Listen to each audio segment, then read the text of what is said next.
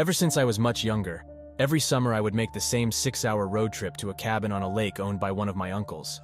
Somewhere during my childhood, it became a tradition for every one of my mom's sons in the family to go up there as a sort of mini vacation together. It was fun, and I never really disliked it. I would get to spend a lot of time with my cousins, some of whom I was really close with. The only part I didn't like was the drive to get there. Like I said, it took 6 hours, which might not seem like a lot, but when you're making the drive all by yourself with nothing to keep your mind busy, I don't care who you are. Those 6 hours feel like forever.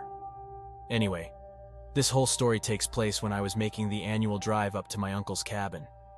I usually try to take the trip during the day, but this year, I had just gotten off a long shift and was expected to be at the cabin the next morning. This forced me to take the drive through the night, something I wasn't exactly excited about. The highway I'd be on for most of the drive saw almost no activity during the day, let alone at night, and it went through a deep forest filled with densely packed trees. Believe it or not, I would usually go the whole drive without stopping, but this time I didn't have a choice. I was near halfway through the drive when I realized my gas gauge was on empty. This irritated me because I had let my brother borrow my car while I was at work, and he had told me he filled it up, so he either forgot or was straight up lying to me. I began paying attention to the exit signs, looking for a gas station.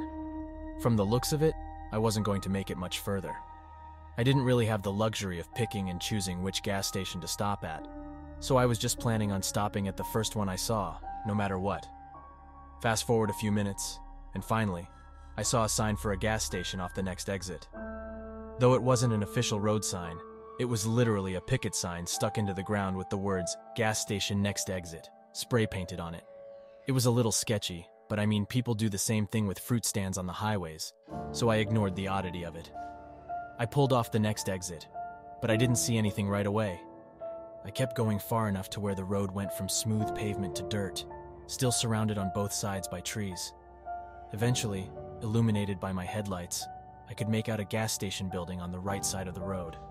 But I quickly realized the place looked 100% abandoned, like it hadn't been open for years. The gas pumps had all been taken out, most of the windows of the building were shattered, and the roof was caving in on itself. There was no way I could get any gas here. I looked at my gas gauge and realized I most likely would not have been able to make it more than a mile. I pretty much had given up at that point. I called AAA, gave them my location to the best of my ability, turned off my car, and stayed put. I wasn't expecting them to be quick. I mean, I was basically in the middle of nowhere. All I could do was sit and wait, so that's what I did. This went on for 30 minutes. My eyes were just now finally starting to truly adjust to the darkness I was in. I found myself just staring at the abandoned gas station building from inside my car, and I don't know if my eyes were playing tricks on me or what, but I swear I could see movement inside the building. I started to panic a bit, knowing that I wouldn't be able to get far should there actually be some sort of threat nearby. I kept my eyes on the building, hoping to prove myself wrong. That's when a distant voice yelled out in a whisper tone, "Hey buddy, come over here." I had my windows open just a crack because of the heat, so I was able to hear it perfectly. My eyes instantly shot to where the voice came from. There was a figure just standing near the left side of the building. I was frozen, with my heart pounding in my ears. After a couple of seconds, the figure started walking towards my car. But again, I was frozen and I didn't, and felt like I couldn't do anything. When he got close enough to my passenger side window, he whispered inside, "Hey, are you looking for some gas?" I could now just barely see the guy. He was wearing winter clothes, and the dude looked homeless. I hesitantly responded, saying, yeah. The guy went on to explain how he had a container inside that he was willing to give me, free of charge. All I had to do was get out and follow him. After a few seconds, I simply responded saying, "No." I didn't know what else to say. There was no way I was getting out of the safety of my locked car to walk inside an abandoned building with this guy. The dude had no reaction. If he had a smile before, it was now gone. He was just standing there stiff and had this kind of empty but somewhat frustrated expression. This went on for a full minute. I didn't really want to say anything to the guy. That's when I heard the most relieving sound I could have heard in that moment. Gravel crunching under the tires of the approaching AAA truck. The guy's head instantly shot in the truck's direction, followed by him sprinting back towards the building and into the forest. As he did this, I saw what has to be the most unsettling sign I've ever laid witness to. At least 8 other figures stood up from hiding behind a set of bushes just in front of the building and also started running into the forest. These were people that I would no doubt have come into contact with had I agreed to this supposed free container of gas. A few seconds went by when the man in the AAA truck walked up to my window with a confused expression on his face. The guy was big, I guess, at least 6'5", 250 pounds. He asked me if I called him for gas. I said yes, and he then asked me who all those people were that just ran into the forest. I went on to explain the whole situation and just how creepy it was. Hearing it, he offered to call the nearest town sheriff's department, which we ended up doing. But he filled up my car, and I was off before they showed up. However, the next day, I would be informed that nobody was ever found. This night has haunted me ever since. The man I talked to was obviously trying to lure me into some sort of trap. What that was, though, I don't know. But I mean, you have to consider, I was on an empty dirt road in the forest, miles away from any town, house, you name it. It was anything but good. I also just don't understand why there were so many people involved. What I do know, though, is how thankful I am for the AAA truck showing up when it did. Had that not occurred, who knows what would have happened. This all took place a few years ago.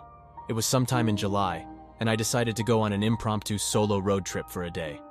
I'm fairly into sightseeing, and there were a couple of somewhat nearby places I still wanted to cross off my bucket list before I had to go back to college in August. The plan was to wake up early to start the road trip, then see a few different places during the day, and finally start the trip back home sometime around 9 p.m. or so. I figured this way I could maximize my time without having to pay for a hotel or anything. The trip there was fine. It was the trip back that was a different story. I ended up leaving around 10 p.m. Apple Maps estimated it would take about 4.5 hours to get back home. I had done about half of that when I started to get tired, to the point where it was becoming dangerous to drive. I told myself that the next rest stop I saw, I'd stop and take an hour nap before continuing. That way I could still get home at a somewhat decent time. So I did just that. I saw a rest stop and pulled into the parking lot. The first thing I noticed was the lack of cars. The place was completely empty, and had it not been for some lights on, I would have thought the place was abandoned. But I guess this made sense. I mean, it was really late anyway. I leaned back my seat and set an alarm to go off in an hour. Fast forward to when it did go off, and I realized I'd have to go inside as I now had to use the bathroom. I started walking to the building. When I got inside, I found the bathrooms and opened one of the stalls. I was in there for not even 30 seconds when I could suddenly hear someone talking outside the bathrooms and in the hallway. This shocked me, as I didn't even hear the main door open, and my car was the only one in the parking lot just a minute ago. I didn't see how anyone could have been in here. That's when the bathroom door opened. I was a bit on edge, but I realized it was most likely just another regular person that I somehow didn't notice. I was ready to leave when there were slight knocks on the stall door. I awkwardly responded with, someone's in here." No response. It was complete silence. I was a bit more on edge now, so I decided to stay in the stall until he left. That's when I noticed an eye looking through the crack in the stall's door. As we made eye contact, the guy started screaming and relentlessly beating his head against the door. Thinking quick, I used my whole body to bash into the door, bursting it open and knocking the guy off his feet.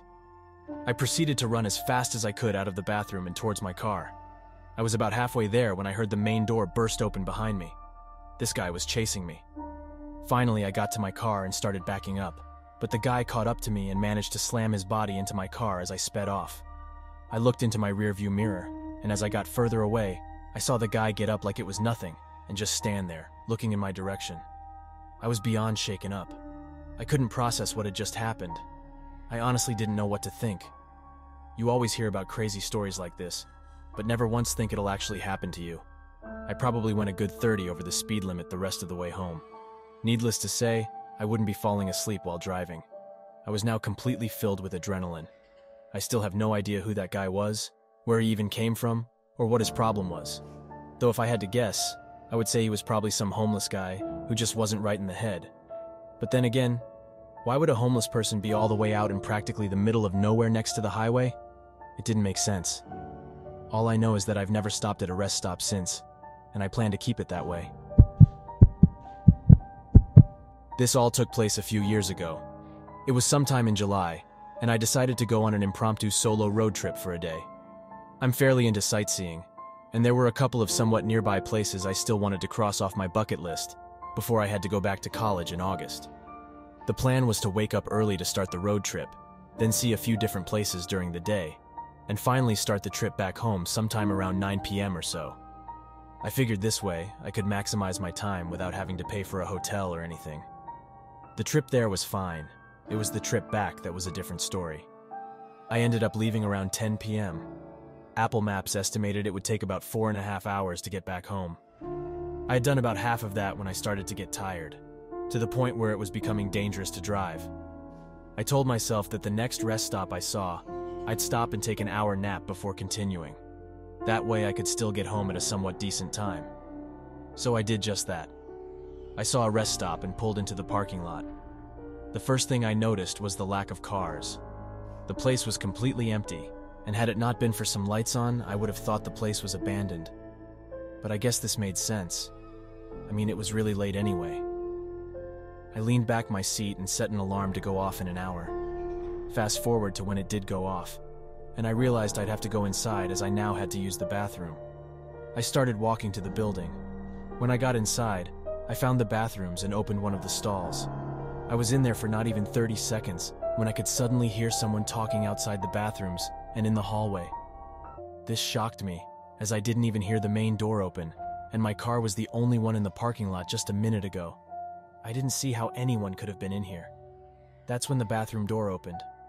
I was a bit on edge, but I realized it was most likely just another regular person that I somehow didn't notice. I was ready to leave when there were slight knocks on the stall door. I awkwardly responded with, someone's in here." No response. It was complete silence. I was a bit more on edge now, so I decided to stay in the stall until he left. That's when I noticed an eye looking through the crack in the stall's door. As we made eye contact, the guy started screaming and relentlessly beating his head against the door. Thinking quick, I used my whole body to bash into the door, bursting it open and knocking the guy off his feet. I proceeded to run as fast as I could out of the bathroom and towards my car. I was about halfway there when I heard the main door burst open behind me. This guy was chasing me. Finally, I got to my car and started backing up, but the guy caught up to me and managed to slam his body into my car as I sped off. I looked into my rearview mirror, and as I got further away, I saw the guy get up like it was nothing and just stand there looking in my direction. I was beyond shaken up. I couldn't process what had just happened. I honestly didn't know what to think. You always hear about crazy stories like this, but never once think it'll actually happen to you. I probably went a good 30 over the speed limit the rest of the way home. Needless to say, I wouldn't be falling asleep while driving. I was now completely filled with adrenaline. I still have no idea who that guy was, where he even came from, or what his problem was. Though if I had to guess, I would say he was probably some homeless guy who just wasn't right in the head. But then again, why would a homeless person be all the way out in practically the middle of nowhere next to the highway? It didn't make sense. All I know is that I've never stopped at a rest stop since, and I plan to keep it that way.